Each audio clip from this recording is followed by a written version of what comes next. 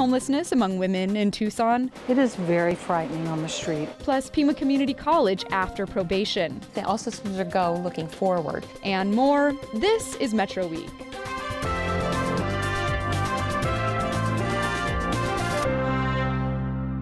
Hi, I'm Vanessa Barchfield in for Andrea Kelly. Thanks for joining us. This week, we visit a new facility where homeless women in Tucson can spend their nights and days, then a check-in with Pima Community College, a conversation with a longtime fixture of journalism in Tucson, and a look at climate change on Native American lands. All that after a look at the week's top stories from the Arizona Public Media Newsroom. Mount Lemmon Highway and Reddington Road are open to the public after a wildfire forced their closure nearly 2 weeks ago. The borough fire burned more than 27,000 acres and prompted the community of Summerhaven to be evacuated. A final update from the team battling the fire came Thursday night and shows the fire is 95% contained. Crews stopped the fire before any buildings were damaged. The Pima County Board of Supervisors has voted to follow the goals set forth by the Paris Climate Accord. The county is now working to spell out specific practices it will take to lower greenhouse gas emissions. President Donald Trump withdrew the U.S. from the anti-climate change agreement last month. Southern Arizona's summer rains have arrived. National Weather Service data show Tucson received its first measurable rain in 2 months on Monday, and weekly totals have exceeded an inch. The monsoon also brought strong dust storms to portions of Pima, Cochise, and Pinal counties, mostly in areas devoid of vegetation.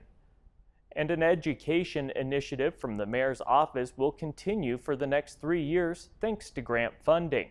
The Community Schools Initiative has boosted graduation rates at 8 area high schools and increased the number of students applying for federal aid for college over the past 2 years.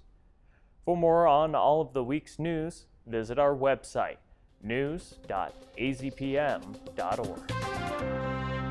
Sister Jose Women's Center has long served Tucson's homeless women. About 2 months ago, the center opened a new facility. We dropped by for a visit to see where women with nowhere else to go can spend the hottest hours of the day. You're doing okay today? Yes. That's what I'm checking more than anything. I am Jean Fedigan, and I am the Executive Director for Sister Jose Women's Center. We began that first winter in a little church on 10th and 19th, an Assembly of God. That third year, a donor came forward and just became a real angel. He helped us lease a small house at 18 West 18th. We were there about 4 years, and during that period of time, we began to see our services grow. 2.5 years ago, we just recognized we were way outside of the limits that we needed to provide services. And we began a search for a building and ran into some problems because of neighborhood concern or zoning or whatever it was, where we would need to make some changes. And we came upon this property, and we finished it this past spring and moved in here on April 28th. My name is Kim Carlson, and I am a guest, and I'm also an employee here at the shelter. I've been homeless for, say, a little over a year, and I resigned from my employment for ethical reasons, and that put me in the position of being homeless. Never have I been homeless in my life, so it's a whole new experience for me. I didn't know where to go. I didn't have any resources. Women find us by word of mouth, word on the street. I ran into a couple of women, and they told me about the shelter. We serve 80 women during our day program. It's kind of an all-in-one, the services that I get here myself. I can do my laundry, I can eat, I have a place to relax, a safe place to relax, and a place to sleep. So, you know, you have access to the internet, you have access to clothes. We do a shop so that women can come and get a couple of, homeless women can come and get a couple of items of clothing, try to help them if they have an interview. And then we do the night program, which brings them out of the vulnerability on the street, but to be here overnight. And I can have 35 women here, and I do. Circumstances that each woman goes through that lands them in a place of being homeless has a tremendous stress effect on the body. And so just eliminating one piece of that by having a safe place where you can read, watch TV, you know, that helps to kind of keep you grounded a little bit, a little sense of normalcy. Women are social, and we like community, and we like to meet one another, and we want to tell our stories. And so they come for services. Then we do classes that will allow them to begin that interaction that really helps them, and they form their support systems. I find myself very much part of a community of women in a similar situation that I'm in. And in that, I find strength and comfort. It is very frightening on the street. If you're alone and you sit down in the park, or you fall asleep, or you live in a stairwell or a tunnel or whatever it is, it's very difficult to find safety. And there's a lot of violence, trafficking, and things that occur on the street that you and I would not think about. And so to provide a safe environment where they can just feel human, they can have someone treat them with compassion and dignity, that raises their awareness of who they are and gives them the courage that they need to begin to find their own resources. I can't tell you how important it is to look them in the eye and say good morning by name and ask how we can help, and to treat them with dignity. The women will tell you that that's one of the best things that we do. We are pretty much run by a cadre of volunteers from across the community. It's an extraordinary blessing. We are privately funded, so any donations are very welcome and really needed as we try to grow program and move forward with our resources here. Some of my hopes for the future, to bring more awareness to the shelter. I think it's a wonderful stepping stone to get to another place in your life. My goal is that we don't have homeless people. That may never be, but we need to find something within our hearts to recognize that these people are simply you and I, and they need the support and the help to move forward in their lives. It's been a turbulent few years at Pima Community College. The school was on probation and then under sanction from its accreditor. I met with Vice Chancellor for External Affairs Lisa Brosky to talk about the impact that the removal of all sanctions, which happened earlier this year, has had on morale. One point of clarity is that the college never lost its accreditation, but the way we like to refer to it is the warning light was on the dashboard and now it's off. And yeah, it's tremendous, tremendous on morale and tremendous on the work we're doing. We spent so many years looking backward, trying to figure out what we did wrong and how to fix it. Now everything, all systems are go looking forward. And so we have a very aggressive agenda on where the college needs to be in the future, and we're focused on that new agenda. And are there still some safeguards in place to make sure that Pima doesn't find itself in that situation again? Absolutely. So accreditation is a continuous improvement process, and so it's something that we always pay attention to. And so while we were on the probation and then the notice status, now we're on something on our normal standard pathway of accreditation. We will have another site visit coming up in several months. We don't have a date yet, but that keeps us constantly focused on what we need to do on meeting and when we can exceeding the requirements. So yeah, you never let your foot off that gas. It's important to keep your eye on it and keep working all the time, and we certainly are dedicated to that. Chancellor Lee Lambert has said on a number of occasions that he wants to turn Pima Community College into one of the preeminent community colleges in the country. How much progress are you making in that direction, and sort of what are the challenges that you see still facing the college? So we want to be a premier institution that's measured by the service we provide to the communities, the quality of the workforce we're producing, and certainly the quality of the student who's graduating from our institution. And so we're doing a number of things to address that. One is that we've really strengthened our working relationship with our employers.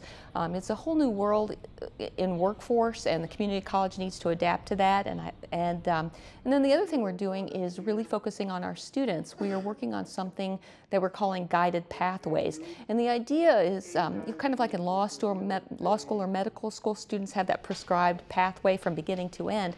Well, that's what we're going to do for our students. And they'll still have opportunities for choices, but the idea is to show them the finish line before they even start, to motivate them to finish the program. And so we're going to start rolling out our guided pathways next fall in 2018. And I think students are going to be really excited about that. And it's proven to work for both retention and student graduation rates. So we anticipate seeing even more students make it to graduation and make it to transfer to university. We're very excited about the progress we're making there.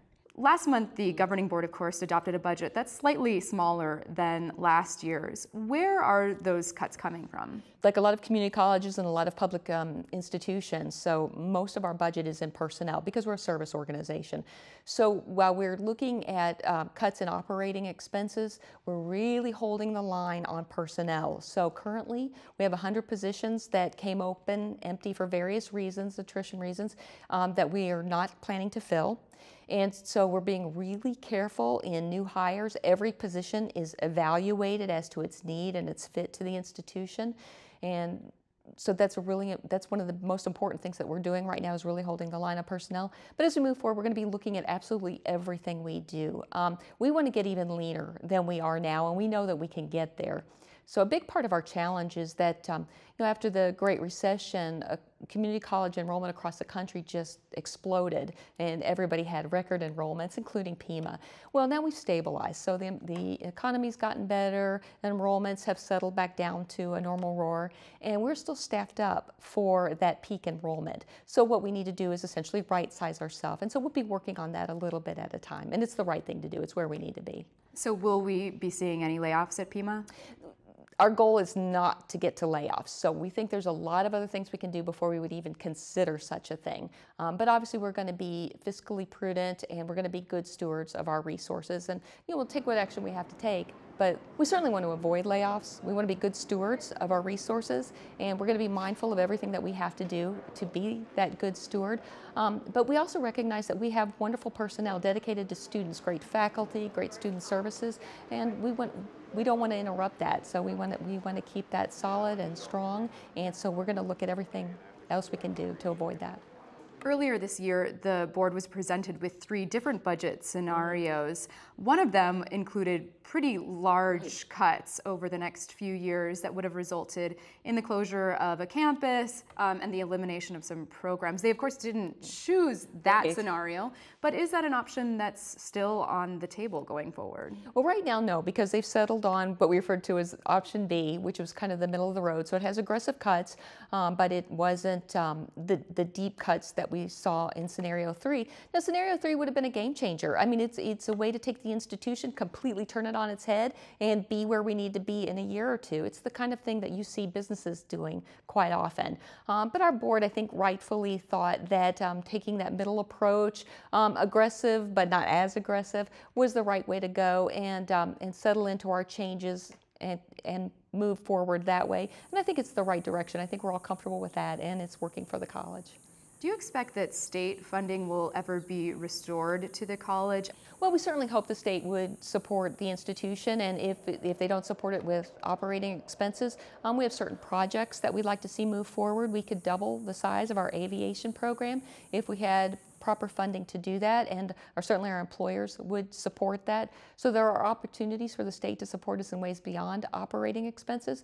But what we have to look at is that every time we faced one of those cuts, either tuition went up or we had to look at an increase in taxes. So the burden falls on somebody, and I think what we have to decide as a state and maybe as a community is where that burden needs to fall. Our students are often among the poorest in our community, so we really don't want to raise tuition, and so our options are looking at public funding. we hope the state would take that into consideration. It would make a difference. Tom Beal has been a longtime fixture of journalism in Tucson. He retires this week after 43 years with the Arizona Daily Star. Tom came into our studios to look back at some of the highlights of his career. I wrote a column on the editorial page for 13 years. And while I wrote mostly about government and politics, I also wrote about my family, what I was thinking that day. If I were writing today with this great monsoon rain, I'd be writing about how wonderful rain is in the desert. And it gave me a connection to our readers that I hadn't had before then. And so that was probably, my best writing chore. 3 columns a week for 13 years. Are there any stories that you've worked on over your career that still resonate with you today? Probably, and this would be the thing I'm proudest of, and it's not something I wrote. Carmen Duarte, who's a very talented reporter at the Arizona Daily Star, wrote a series about her family that basically traced the story of immigration in Arizona called Mama Santos. And I was her editor. And she spent 6 months researching that, another 3 months writing that. She actually, to relieve her of distractions, I set her up in my home, and she would write all day, and then she would sit and have a beer with my wife. And when I came home from work, we would sort of figure out what she'd been writing. That series, which became a book, was an award-winning series. But more importantly, it was just this wonderful, touching story about her love of her mother and her family. What will you miss most about working at the Star? I think the camaraderie, the excitement of being in a newsroom, and it's not always exciting, but I've had many election nights there where everybody gets together and everybody's working toward one purpose, and we write almost the entire paper in a couple hours, and then we stick around and we wait till it comes off the press and we look at it and we say, wow, that was pretty damn good. And it's amazing what a team can accomplish in a short time in journalism, and it always makes you pretty proud. Are there any issues in the Tucson community that you'd like to see more reporting on? I think that we need to recommit ourselves to covering the role of government and politics. And we do a good job, we do a better job than anybody, but we used to have more people doing it. And as we all know, the newsrooms are shrinking across the country. I would focus more on local government, and we do a lot of that. We do a lot of watchdog journalism. But we need to be there day to day. We need to be there all the time. We need to be at the legislature and the city council and the courts, because otherwise people won't know what's going on. They'll only have the government telling them what they're doing.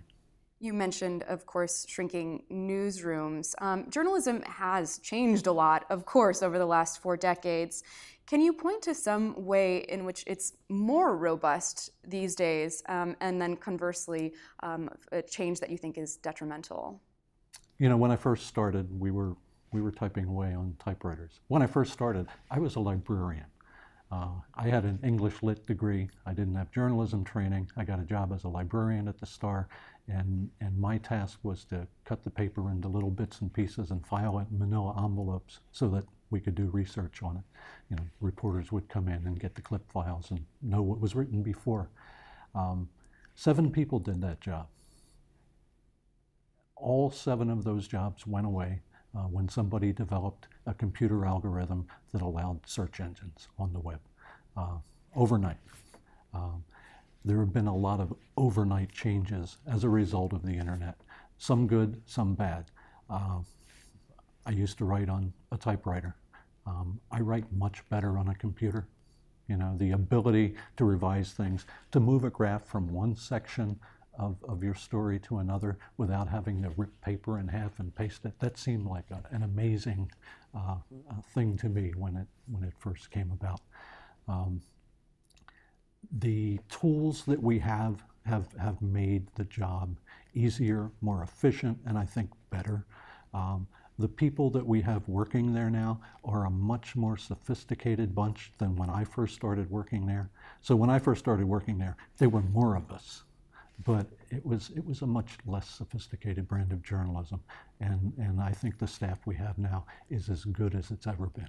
You've done a lot of reporting over the years on science, on environmental stories, water. How did you end up from the library? How did you end up on that beat? I kept getting assignments, and I kept doing well at them, and they kept giving me new assignments. So when I left the library, I did the usual weather and obits, night cops, that kind of stuff, the sort of nuts and bolts of the newspaper. Then they sent me to Southern Arizona, where I covered 4 counties and did everything. Brought me back and put me to work at City Hall, where I was the City Hall reporter, then the political reporter, and then went into management very briefly, because management doesn't agree with me. So I've had a lot of different jobs at the Star. I didn't really choose them. I just sort of, when the opportunity came up, I was there, and it's been nice to change subjects.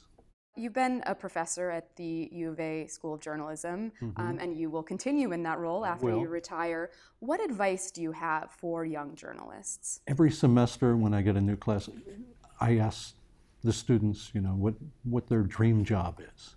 And it used to really sort of irritate me when they'd all say, oh, I want to write about sports. I want to write about fashion. I want to do this, I want to do that, none of it being daily newspaper journalism. And that used to bother me. It doesn't bother me anymore, because the reality is there are a lot of jobs out there that are not strictly newspapers, and newspaper jobs are hard to get. But there are always 1 or 2 in every class who you look at and say, yeah, they already know how to do this, and they're going to get better, and they are committed to it. And so I just tell them, whatever you want to do, just do it. Go out and do it, and take an internship now, and make sure you have some experience before you apply for that job, because those jobs are tough to get. All right. Well, Tom, thank you so much again for coming in, and congratulations. Thank you. Drought, wildfire, and poor air quality, those are just a few of the vulnerabilities that Native American tribes experience in terms of climate change. This week, California-based Fielding Graduate University hosted a panel of Native Americans and climate experts who are working with tribes to measure the impact of climate change and come up with ways to adapt to it. I sat down with 2 of the panelists in our studios and started off by asking about the most pressing issues. So for the Southwest, we recently, through our Native Nations Climate Adaptation Program, did an assessment over the last year, and we're able to talk to multiple tribes throughout Arizona, Nevada, California, Utah, Colorado, and New Mexico. And through that assessment, I think what came out of it was really identifying what climate change activities the tribes are already engaged with, but also what issues they're dealing with to actually get work done within the climate change realm. And so it's for that, most of it came out of is a few different things. One was funding, of course. It's something that everybody's going to be able to tackle, especially for tribes. Tribes deal with a number of different issues, from healthcare, education, law enforcement, basic shelter, and basic standards of living. And so when they're looking at climate change is going to affect all those different things. And so I think that's one of the issues, will be the largest issue moving forward for tribes, is to find secure funding, both from a federal standpoint, a state standpoint, and I think privately, is how can we look at foundations and be able to fund those activities. Secondly, I think with tribes, one of the major issues they're looking at is partnerships, is collaborations. Partnerships will be key for them, looking at universities, consulting agencies. It could be for-profit businesses as well.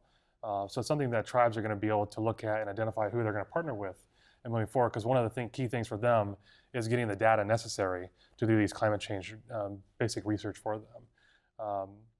So I think those 2 things identified will be a huge factor in moving tribes forward in the future, but I think it's those 2 things though.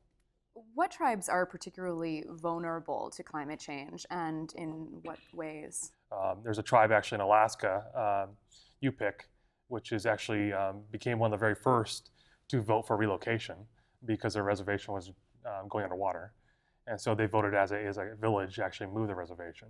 So I think it's one of those tribes where this is not a long-term, we're going to deal with it in 20, 30 years down the road issue. There are tribes right now, especially in Alaska and Louisiana, that are underwater. So it is a security issue for those tribes, I think, moving forward. Schuyler, I want to bring you in. What would you say are the main barriers to adaptation on the reservations? I think one of the main barriers is funding, so finding the adequate source of support that tribes can get.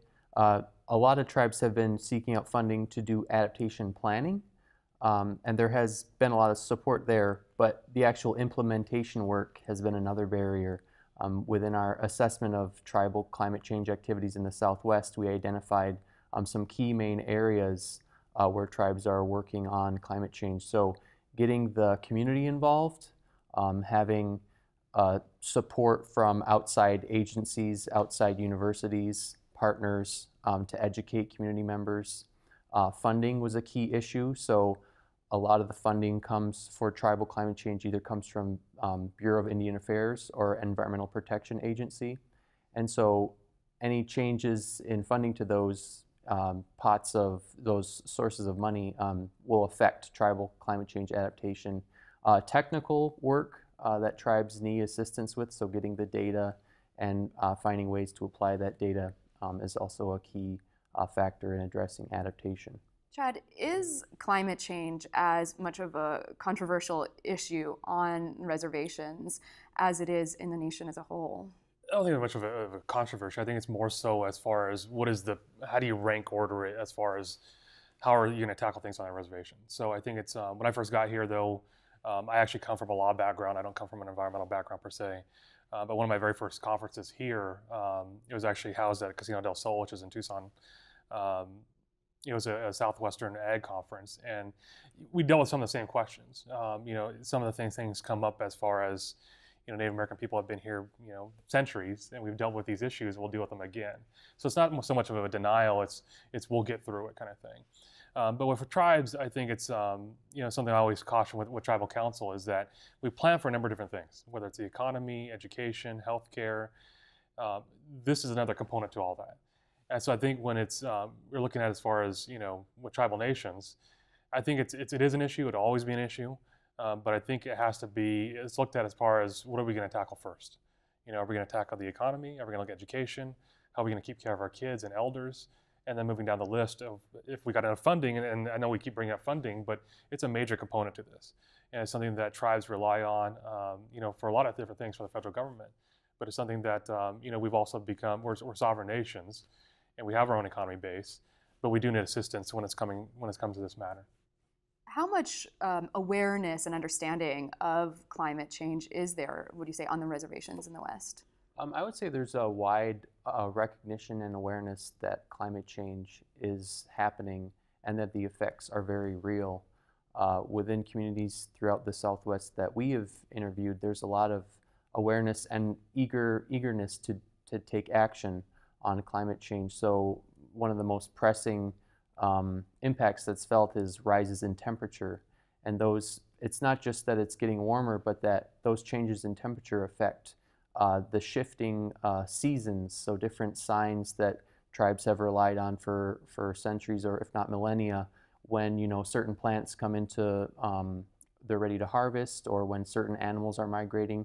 As the temperature regime changes, that affects the whole suite of factors of what tribes depend on for their subsistence. So that subsistence lifestyle is really critical, and tribes are understanding that this is something that they're aware of and that they want to take action on. And can you give me an example of a tribe that's really leading the way in terms of adaptation to climate change? Yeah, I would say the Gila River Indian community here in Arizona is doing really remarkable work on taking a step forward, working on understanding the impacts of climate change, working with the University of Arizona to get climate data so that they can really apply that to managing their resources, and dealing with water is another key issue. So understanding, while some tribes may have their water rights settled, how are you going to really efficiently manage those water resources into the future so that you can really make every drop count for under circumstances where you may not be able to depend on the regular conditions of the water always comes at this time of the year. So really being able to plan for future scenarios in which there may be less resources available. That's it for us. Andrea Kelly will be back next week. Thanks for watching.